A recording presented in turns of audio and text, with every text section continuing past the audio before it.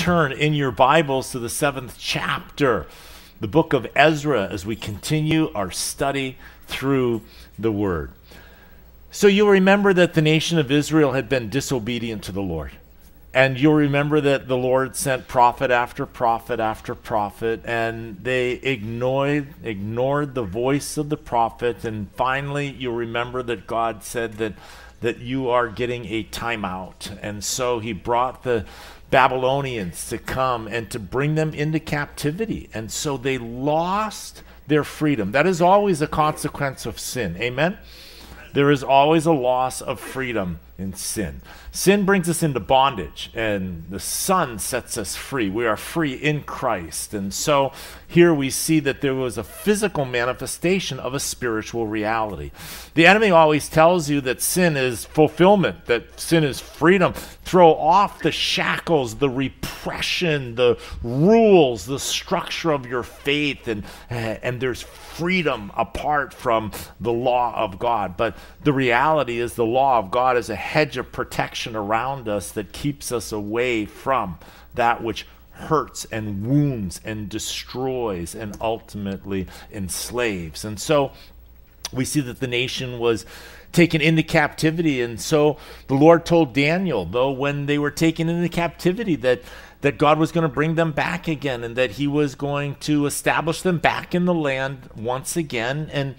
And so you'll remember that now was the time, and there were these 3 returns back to the nation. The first return was led by Zerubbabel, and you remember that Zerubbabel gets the letter from Cyrus to go and to rebuild the temple and to offer sacrifices once again. And so they return, and now we're going to see that the second wave of return is going to be led by Ezra himself. The first 6 chapters that we saw, they were about Zerubbabel's return, which predated Ezra. So Ezra was writing about what he had not been a part of, but what had happened before him. And now as we jump into this chapter here, chapter 7 and forwards, we're going to see that this is going to follow Ezra as he returns with the second wave. And then there is a third wave that's going to come, and that's going to come in the next book, and that's Nehemiah. And so Nehemiah is going to come back. And so we're going to see that Ezra's desire is to make sure that the nation is worshiping God. They were back in the land, but they had been in the land prior to being taken into captivity. So just being physically back in the nation did not guarantee that their hearts had returned to the Lord. Far more important than their physical location was their spiritual development. And so he was a gifted scribe. He was a gifted teacher of the law. And so he is going to have this burden. He was a man of exemplary character. And his character was so noted by the king. You're going to see that he has great favor with the king, King Darius. And so we are going to see now this return that he is going to lead is once again going to be directed. An edict is going to be given by the king of Persia. And so here we see now as we begin Ezra in chapter 7, we are going to be following now this second wave that is going to come in behind Zerubbabel. And it says, now after these things, now we see that there was this interlude of 58 years between chapter 6 and chapter 7. You remember that the end of chapter 6 was that they got the altar built and that they had the sacrifices going again, and that the nation offered its sacrifices, and how exciting that was for the nation to be finally back into their land again, to have the altar built, to be able to offer the sacrifices, and so that was glorious. People built their houses, and the sacrifices were being offered. But now there was this almost 6 decades, 60-year interlude between that first return and now the second return that is going to be taking place. It is in that gap that we see the whole story of Esther takes place, and Mordecai, and how there is the attempt to have the edict to wipe out all of the Jews and all of this. This takes place in between Zerubbabel and now Ezra coming with the second wave. And so now after these things, this is a long after these things. It's not like a year or two. It says, in the reign of Artaxerxes, king of Persia, Ezra, the son of Sariah, the son of Azariah, the son of Hilkiah. So we've got now the description here of Ezra. His lineage, his genealogy is going to be given to us here, but we see that Ezra is a descendant of Aaron through Eleazar, and he gains favor during the reign of Artaxerxes. And so we're going to see the king commissions him to return and to bring order among the people that have already returned, that are already there in Jerusalem. And so we're going to see that Artaxerxes is going to give him a letter, a royal letter, and Ezra is going to carry that letter back. And we see that he is going to truly be blessed. He's going to bring about some tremendous spiritual reforms when he gets to Jerusalem. He gets back into the nation. So we've got Ezra, this amazing man that God uses mightily here. And so verses 2 through 6, we're going to see continued of his genealogy. It says the son of Shallum, the son of Zadok, the son of Ahitub, the son of Amariah, the son of Azariah, the son of Marioth, the son of Zerahiah, the son of Uzi, the son of Buki, the son of Abishua, the son of Phinehas, the son of Eleazar, the son of Aaron, the chief priest. And so here we see tracing it all the way back now to Aaron in the time of Moses. Verse 6, this Ezra came up from Babylon, and he was a skilled scribe in the law of Moses, which the Lord God of Israel had given. And the king granted him all his requests according to the hand of the Lord his God upon him. And so here we see that he was a skilled scribe, it says, in the law of Moses. And so he was a man of the word. He was a man that knew the word, studied the word of God, and allowed that word to penetrate into his heart, into his into his soul. We see that he is going to come back and lead the spiritual reformation of the nation here. And we see that it had been about 1,000 years now since the law had first been given. And so there is going to be a tremendous revival that is going to transpire underneath Ezra. Now, tradition tells us that Ezra had the law memorized and could write it from memory. That's what tradition says. Can you imagine knowing the Word of God like that and being able to just recall passages and passages? I don't know about you, but verses are impressive to me, let alone, passages and chapters that are just in his mind. But God uses him mightily, and he is a mighty man of the word. And so he is skilled in the law of Moses, which the Lord God of Israel had given. So God gave to the nation of Israel the word of God. And what an amazing thing the Word of God is. It is alive and powerful and sharper than any two-edged sword. It is able to discern between bone and marrow. The Word of God, heaven and earth will pass away, but my word will abide forever. And so the Word of God, the revelation of God's heart to mankind, What is more amazing than the Word of God? I can tell you that the more that I study the Word of God, the longer and the more years that I add to the studying of the Word of God, the more I love the Word of God. It is a light unto our path and a lamp unto our feet. It is spiritual sustenance and nourishment. It is everything. It is the most precious thing that we have here upon the face of the earth. There is nothing else that is eternal in this world except the Word of God. This is a piece of eternity that we hold in our hand, and so it is unlike anything else that we have, that we possess. And so Ezra was a man that was deeply steeped into the Word of God. My encouragement to every single person is to know the Word of God better than you do now. Whatever degree you know it today, keep pressing forwards in accumulating the wisdom that is in the Word of God, the revelation of God's will for your life. This is his holy meeting place with man.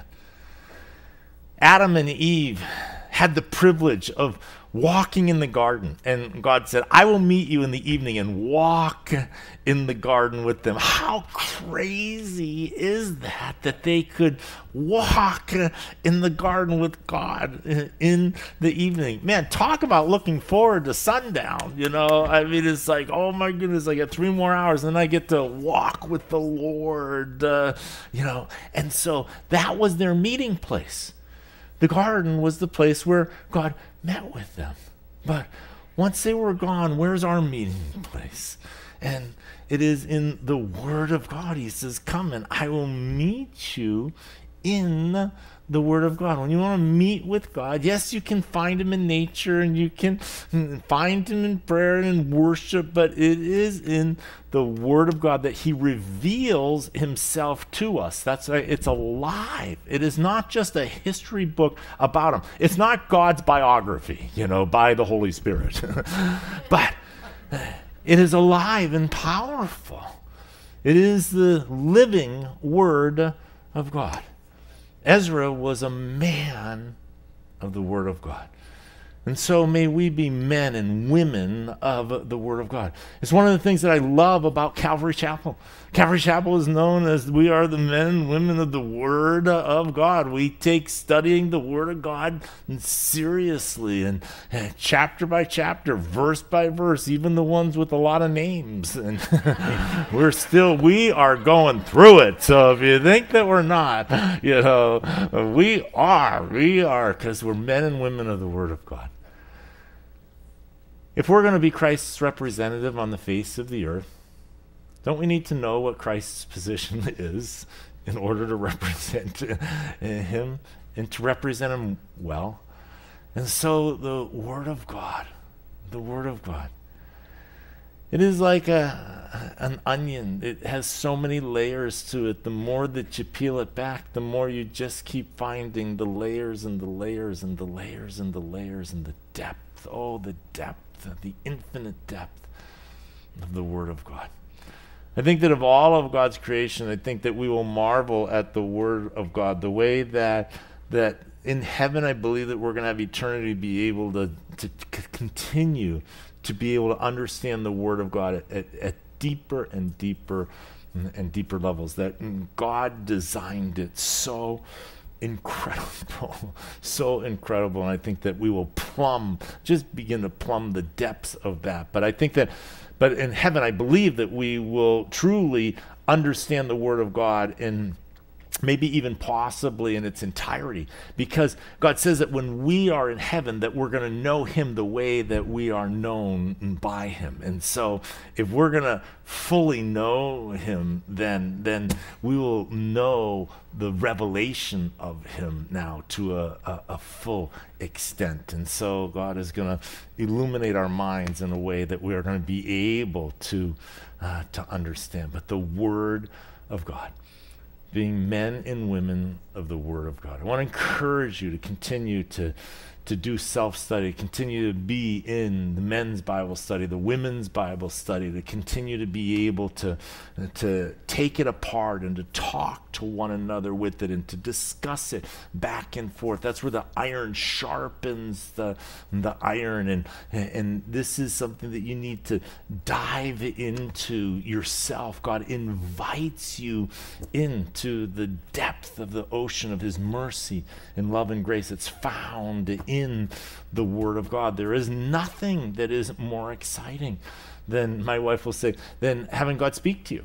I mean, what is more exciting than having the creator God of the universe speak directly to you and have a word for you and for your life and a touch upon your soul as he loves you and cares about you.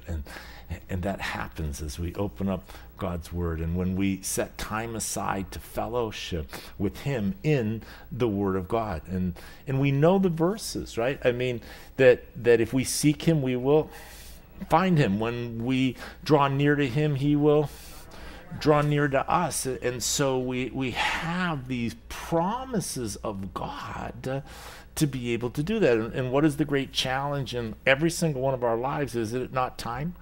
You know, the time. We're so busy with everything that carving out that time. And yet, what is more important? What is more profitable? What is more beneficial to our lives, to our relationships, to our families, to our soul than the Word of God? So, next verse. We're flying now here. If we keep up this pace, we're going to be here till midnight here. So he is this amazing scribe now. He's a man of the word, and the king granted him all his requests. It said in verse 6, according to the hand of the Lord his God upon him. So God's hand was upon him. And so if God be for us, who can stand against us? God's hand was upon him, but God's hand is upon each and every one of us as well. God is for you, and his hand is upon you to lead you and to guide you. Verse 7, some of the children of Israel, the priests, the Levites, the singers, the gatekeepers, and the Nethinim came up to Jerusalem in the 7th year of King Artaxerxes. And so we see here that now as Ezra is going to lead the return, we are going to see that some of the children of Israel now, the priests and the Levites, now, as the temple was finished now and built, Ezra is going to go back to a rebuilt and finished temple. We're going to see that now is going to come the wave of the Levites and the priests, and so we see singers and porters and all. There were a few that went up with Zerubbabel, but this now is the others that are going to come. And so in the 7th year of King Artaxerxes, this was the year after the temple was finished. And so they had been back, they had started the altar. You remember they got the altar going and all, but they started to rebuild the temple, and then they just kind of stopped. And then you remember that there was the big push, and then they finally finished the temple. And so now we see that there is this wave of priests and Levites that are going to return. It says, and Ezra came to Jerusalem in the 5th month, which was in the 7th year of the king. On the 1st day of the 1st month, he began his journey from Babylon. And on the 1st day of the 5th month, he came to Jerusalem according to the good hand of his God upon him. And so it took 4 months to journey. It's a journey of 1,000 miles from Babylon to Israel. And so this was a large trip. It was a large caravan that went on this trip here. And they make it now. 4 months later, 4 months of traveling. Can you imagine traveling for 4 months to get to your destination? That is an arduous and long journey there. And so it starts in March and ends in July. And it says that according to the good hand of his God upon him, they made it. And we see Ezra is giving acknowledgement that it was God's hand that was upon them, his hand that sustained them, his hand that protected them and directed them and supplied them with everything that was necessary for this journey, on this 4-month journey. And finally, they arrive safely at their journey's end. And what is Ezra doing? Ezra is giving credit to God. He's magnifying God and glorifying God for the victory of this journey of coming back. In verse 10 it says, "For Ezra had prepared his heart to seek the law of the Lord and to do it, and to teach statutes and ordinances in Israel." And so here we see that Ezra had prepared his heart. And that's one of the things that I love about Ezra. The Bible tells us that knowledge puffs us up. And so here we see that Ezra wasn't a man that just filled his head with knowledge. We see that what he did was he prepared his heart. Your heart speaks about your relationship with God, about your devotion to God, your connection to God, your love of God. And so in order to love more deeply, more fully, you know somebody more intimately, more completely in the depth. And so Ezra's knowledge of God didn't puff Ezra up, because now it was connected to his heart. And so your head and your heart need to be connected together. The Word of God needs to penetrate not just your head, but the Word of God needs to penetrate your heart also. There are people that I know who, and maybe you've met them before, that have a lot of knowledge, but it is stuck here and hasn't moved yet to here. And then there are those people that have that incredible love for God, but they don't have quite the knowledge of God yet. And so we need both. We need, and the Bible tells us, that God is seeking those who will worship him in spirit and in truth. And so we see here that that knowing God and falling more and more in love with God, these are connected together. Ezra prepared his heart. Prepared his heart. How important that is. And then notice this. He prepares it how? By learning the Word of God. He prepared his heart to seek the law of the Lord. He's like David. David was a man that chased after God's heart. He chased after the Lord. He pursued God. In the same way that a man will pursue a woman, and a woman will pursue a man as well when they are interested, and they accidentally end up in the path of that person, because they know that at 8:27 they go to Starbucks, and so I'm just going to happen to be there at that time. What they're pursuing, they're not accidentally there at all. They're purposely intending on running into them accidentally. And so those purposeful coincidences and all, they're actively pursuing. When you're actively pursuing, you're thinking about them. How can I get closer to them? Where are they? What are they doing? What are they thinking about? And how can I get connected to them? There is this pursuit of the heart. And this is what David had. David had that with God.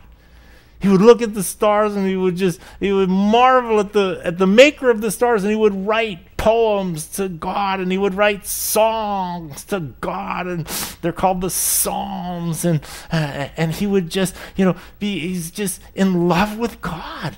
In love with God. He saw God's hand everywhere, and God ends up taking this shepherd boy, making him the shepherd over the nation of Israel. He pursued God's heart. Did he do it perfectly? No. He was a flawed man, like every other man is flawed. We're all flawed. There's none righteous, no, not one. But what did he do? He chased God's heart. And so Ezra was a man chasing God's heart. Chasing God's heart. And so he prepared his heart to know the Word of God, to seek the law of the Lord. And then not only to just seek it, but to do it. And then not just to seek it and to do it, but then to teach others as well. And so we see this incredible model that Ezra sets down for us. Learn it, do it, and pass it on and teach others. Here we see Ezra learning it, doing it, and then teaching others as well. And so verse 11, it says, "And this is a copy of the letter that King Artaxerxes gave Ezra the priest, the scribe, expert in the words of the commandments of the Lord and of his statutes to Israel." So we see here that now Ezra includes in the scriptures here an actual copy of the letter that he carried with him from Babylon now to Jerusalem with them. So this is his letter of recommendation. This is his paper, his official paper that he has. In verse 12, "Artaxerxes, king of kings, to Ezra the priest, a scribe in the law of the God of heaven, perfect peace," and so forth. So Artaxerxes, notice this, and look at the way he describes himself. He's the king of kings. Now, he was, in fact, a king of kings, because being the king over all, he had all of these other provinces and nations and everything else that all made up the empire now. So he was the king, but he was over other kings, and so he was a king of kings. But we see that there is one that is even higher than the king over the kings, and that is the king over all kings here. And in Revelation chapter 19, verse 15, we have a description of Jesus. And it says, "Now out of his mouth goes a sharp sword, that with it he should strike the nations, and he himself will rule them with a rod of iron. And he himself treads the winepress of the fierceness and wrath of Almighty God. And he has on his robe and on his thigh a name written, King of Kings and Lord of Lords." And so here we see that Jesus Christ is the ultimate authority over every authority on the face of the earth. To Ezra, the priest. And so here we see that this decree from the king first gives them permission to leave Babylon and to go back to Judah. And the letter now that the king sent to Ezra gave him special privileges by authority of the king. And so he says in verse 13, "I issue a decree that all those of the people of Israel and the priests and Levites in my realm who volunteer to go up to Jerusalem may go with you." And so here we see, I issue a decree. Now you'll remember that according to the laws of the Medes and the Persians, that once signed, it might not be revoked. And so you'll remember that was one of the great challenges in Esther and all that took place, is once the king had signed a decree, it could not be undone even by the king himself. And so here we have this issue, we have this command that goes that goes forth. Now the decree didn't oblige anybody to go, it gave them permission to be able to go. In verse 14, "And whereas you are being sent by the king and his 7 counselors to inquire concerning Judah and Jerusalem with regard to the law of your God, which is in your hand.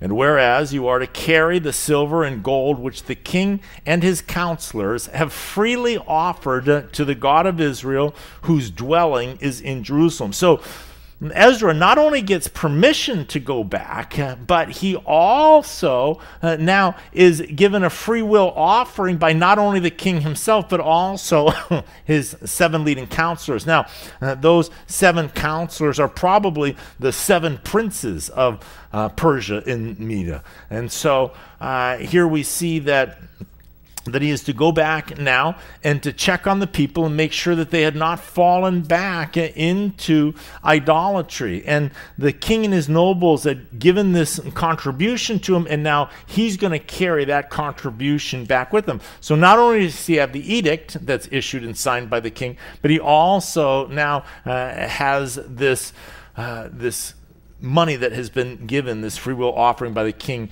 and by the leading princes. He says in verse 16, and whereas all the silver and gold that you may find in all the province of Babylon, along with the free will offering of the people and the priests, are to be freely offered for the house of their God in Jerusalem. Now, therefore, be careful to buy with this money bulls, rams, and lambs, with their grain offerings and their drink offerings, and offer them on the altar of the house of your God in Jerusalem. And so he says, and along the way, anybody else who has a free will offering to give to you, you can also collect that as well and bring that back into Jerusalem as well. So, verse 18, and whatever seems good to you and your brethren to do with the rest of the silver and the gold, do it according to the will of your God. So they're to offer up the sacrifices and to use the money to buy the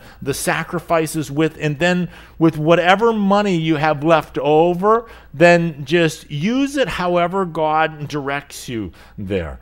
And so it says, verse 19, on also the articles that are given to you for the service of the house of your God, deliver in full before the God of Jerusalem. And whatever may be needed for the house of your God, which you may have occasion to provide, pay for it from the king's treasury. So he gives them this generous donation.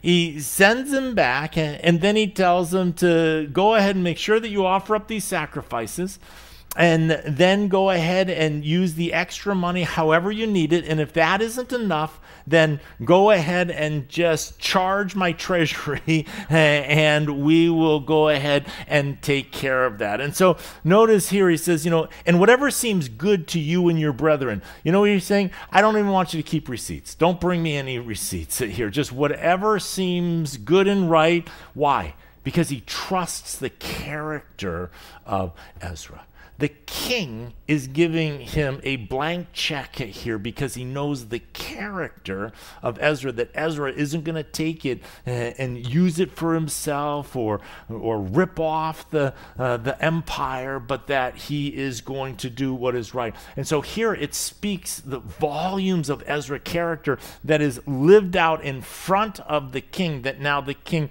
would put this kind of trust in him. And so the incredible character that made him so trustworthy before the king. And that led me to a question.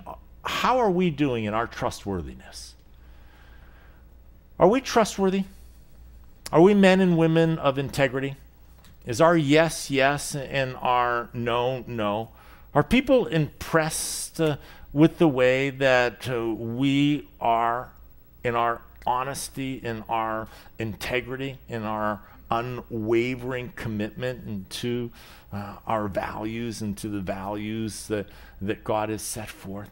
May that be a reputation of us. May people be impressed with our trustworthiness. The Bible says that he who's faithful in the little things, what happens? That more will be given to them. And so, faithful in the little things. Faithful in the little things. How important it is to be diligent in the little things. And so the little things are important. Why? Because they reflect, listen, the character of your heart. The character of a person's heart is found in the little things. The big things are nothing more than a combination of the little things added together. And so, faithful in the little things. Verse 21, and I, even I, Artaxerxes the king, issue a decree to all the treasurers who are in the region beyond the river. That's the Euphrates River, so everybody that's over there. So he's got the different treasuries that are there. And so this letter here, he's telling him that, listen, in verse 21, that whatever Ezra the priest, the scribe of the law of God of heaven, may require of you, let it be done how? Diligently, quickly. In other words, when he comes and asks for money, you're to give it to him diligently, quickly. cut through all the bureaucratic red tape. Not, we have a committee meeting that's scheduled, we'll be reviewing the finances on that. If you can submit that in a proposal and paper and let us know exactly what the budgetary requirements are going to be, we'll gladly bring it before the committee and we'll have an answer for you in a decade. It's like, no, okay?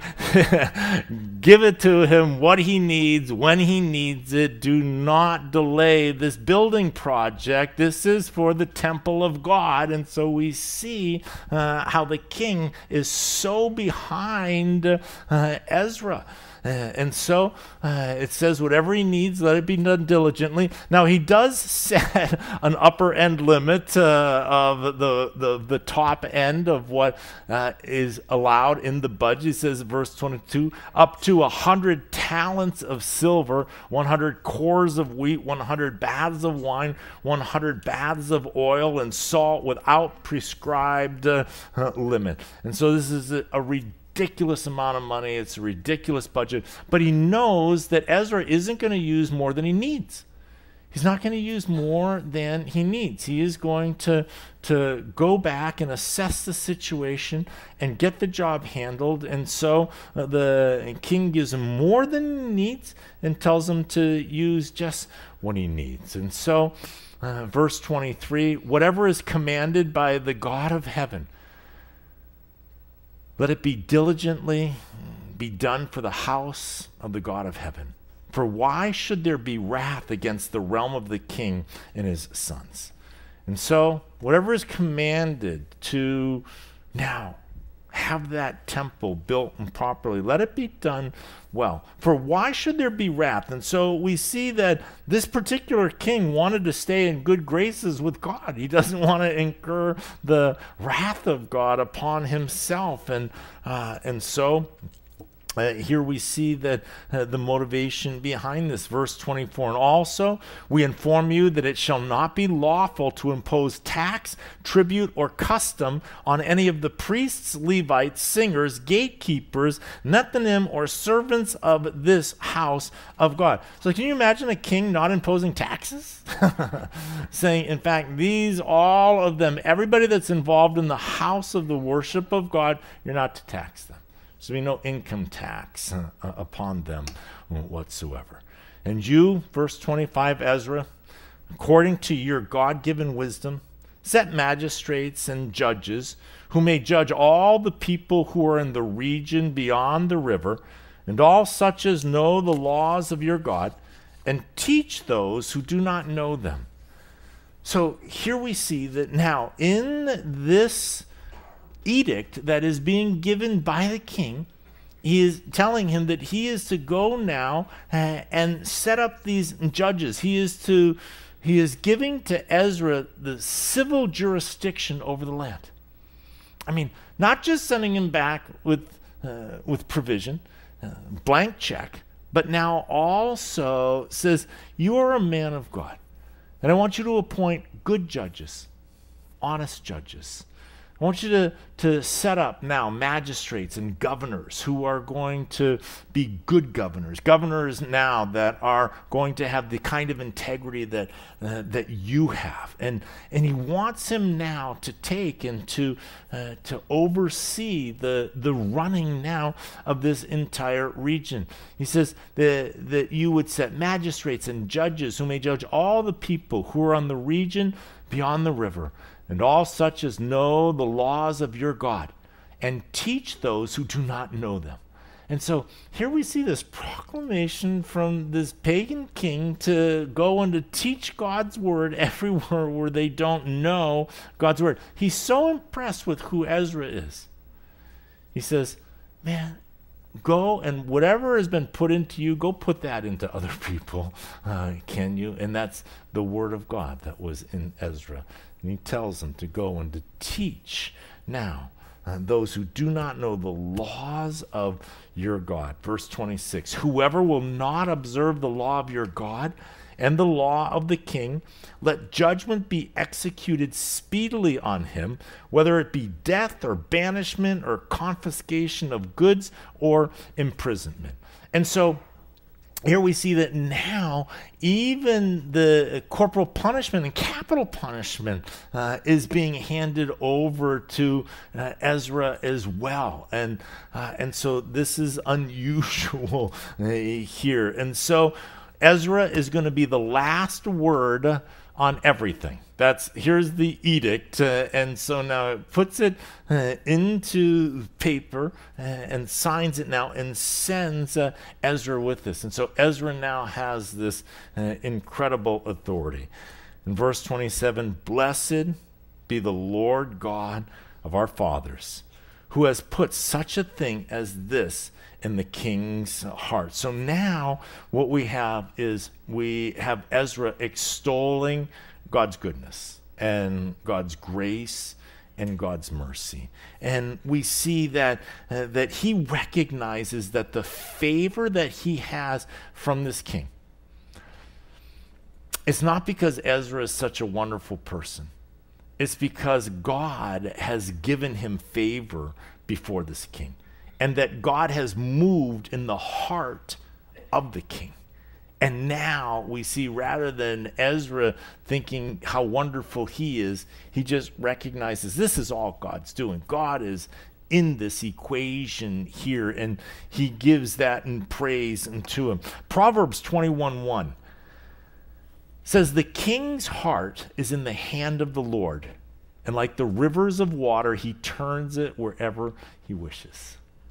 The king's heart is in the hand of the Lord, and the Lord just turns the king's heart however he is that it wills. The Bible tells us that God raises up and he takes down, that he exalts and that he humbles. And we look upon the world around us and we say, wow, man, it just can feel at times like it is out of control. And yet we see that God knows exactly how to turn kings' hearts, how to raise them up and how to take them back down. He knows how to take wicked kings and use them as an instrument of judgment to bring consequences where he would have it to be, and to be used in his divine plan. And so God's plan is unfolding exactly as God said it would. Christ is going to return right on schedule. He is going to set up his kingdom exactly as he said that he is. We are going to rule and reign in righteousness with him. And we will spend all eternity with him. These are absolute facts. These are absolute truths that you can bank on, that you can build your life upon. And the question is this that I have for you tonight. Are you trying to build your own life? Are you trying to build your own plans? Are you trying to figure out where God would, what you can do with your life? Or are you seeking God's plan for your life? Are you just pouring out your prayers to God and saying, God, direct me, direct me. You have a plan and a purpose. I don't care whether we're 9 or 99. God has a plan for you. He's got a plan every single day for you. It's that day by day. It's those little things. Again, it's the increment of the day. Living out God's will in your life today. God, what would you have me to do?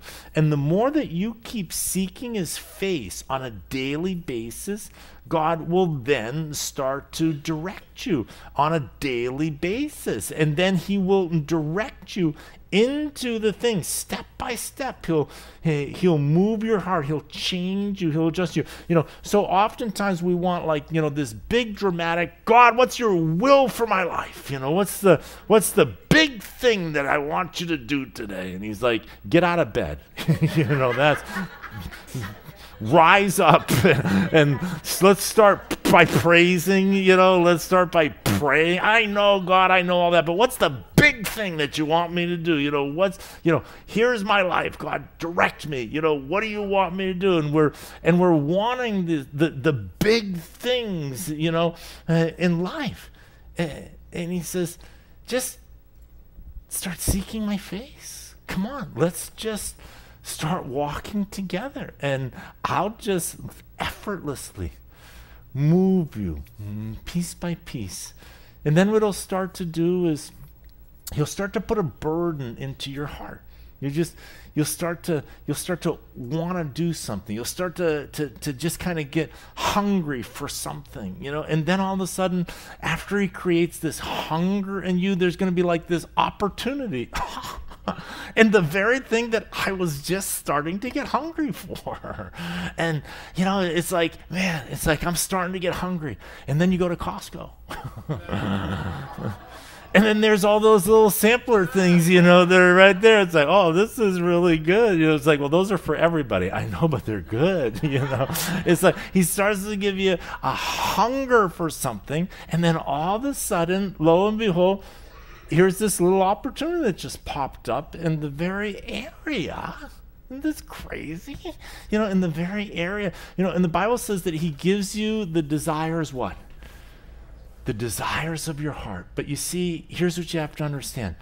The desires of your heart have to be the desires that he placed in your heart, that he then makes you hungry for, and then he gives you the opportunity, so he fulfills the desires of your heart, and it's like, woohoo! Versus the desires of the flesh. Oh God, I want a big mansion. I want a house. You said you give me the desires of my heart. And it's like, no, when you humble yourself and you seek him, he gives you the desires of your heart. And see, when you're humbling yourself and you're drawing near to him, what you want is his presence over everything else. You want him. And now the things of this world start to fall away. And he just leads you and guides you just step by step. So you're trying to chase after your dreams? Are you trying to chase after your dreams? Or listen, are you chasing after the Lord and he'll make your dreams come true? And he'll make your dreams come true. Because he'll create in you the dream that he's going to fulfill, which is his purpose.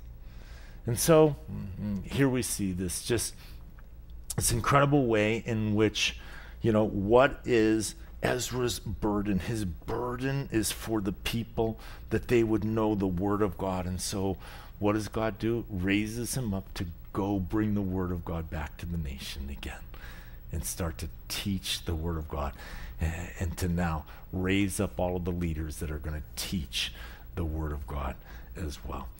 So he says, blessed be the Lord God of our fathers, who has put such a thing as this in the king's heart, to beautify the house of the Lord, which is in Jerusalem. So they've got it built. But now, to make it spectacular, to make it reflect the glory of God. You remember how amazing Solomon's temple was, but that was destroyed when the Babylonians came in and took them into captivity. So they've got a functioning temple now. They've finished it. It's a functioning temple. But now, let's go make it amazing. Let's go make it beautiful. And so that he put into the king's heart, he says, which is in Jerusalem, and has extended, verse 28, mercy to me before the king and his counselors and before all the king's mighty princes. He's extended mercy to me. Our God is a merciful God. Amen? Is he not a merciful God? Have you not enjoyed the mercies of God in your life? And so here we see that Ezra is just the blessedness of those mercies in his life. And so verse 28 concludes, and so I was encouraged as the hand of the Lord my God was upon me, and I gathered leading men of Israel to go up with me.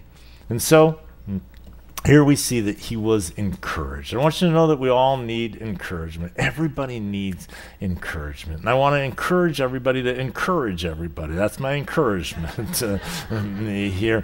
Everybody needs encouragement to keep on going, keep on chasing after the Lord, and the enemy is doing everything that he can to discourage you and to keep you from chasing after the Lord. And that's one of the reasons I believe that God brings us together in fellowship and community, so that we can encourage one another and minister to one another and build each other up and raise each other up in the faith. And that's why I think that the Word of God tells us, don't forsake the assembling together of the brethren. Don't forsake the assembling together of the brethren. But come together to what? To encourage one another. Be encouraged. God has a great plan for your life. Whatever barriers are in your life, I want you to know that God is greater than the barriers that are there. Whatever trials that are going on in your life, listen, this too shall pass. The trial shall pass. If you're in a season of nighttime and of difficulty and of hardship, know this. Know that morning will come. Know that the bright rays of the dawn are just after the darkest hours of the day. And if you're in a trial, know that God sees your trial. And God collects every single tear that you cry. He knows your sorrows. He knows your hurts. And he is there to strengthen you and to walk you through to the other side. Know that every single trial God uses in your life to change your character, to mold you. That not one hardship, that not one difficulty is ever wasted, but that he's forming and fashioning your character. That all things work together for good. That all things work together for good. And so, how much easier it is to be able to endure hardship in our life, knowing that God's turning it for good in my life. And I will tell you, many times in my own life, I don't understand how God is going to do that. But when we look back afterwards, can we not see how God did in fact do that? And now, in the next trial that I am in, I tend to be able to trust more in the reality that, God, you're going to work this together for good. I've seen you do it over and over and over and over in my life, and that continues to build a testimony of confidence in my life that this also is going to be worked together for good in my life. So be encouraged. Ezra was encouraged. As what? As the hand of the Lord my God was upon me. Know that the hand of the Lord your God is upon you, and be encouraged. Let's pray. Father, thank you for your word. Thank you for the way that you just encourage our souls. You love us. You have a good plan for our life. May we seek your plan for our life. May we seek your will in our life. May we be able to hold on to the steadfastness of your promises, that all things work together for good. That everything that's going on in my life, God will redeem. God will restore. God will mend. God will heal. God will deliver. God will bless. We stand upon these promises, the sure word of you, God. And so thank you for those promises. And thank you for your love. And it's in Jesus' name we pray. Amen.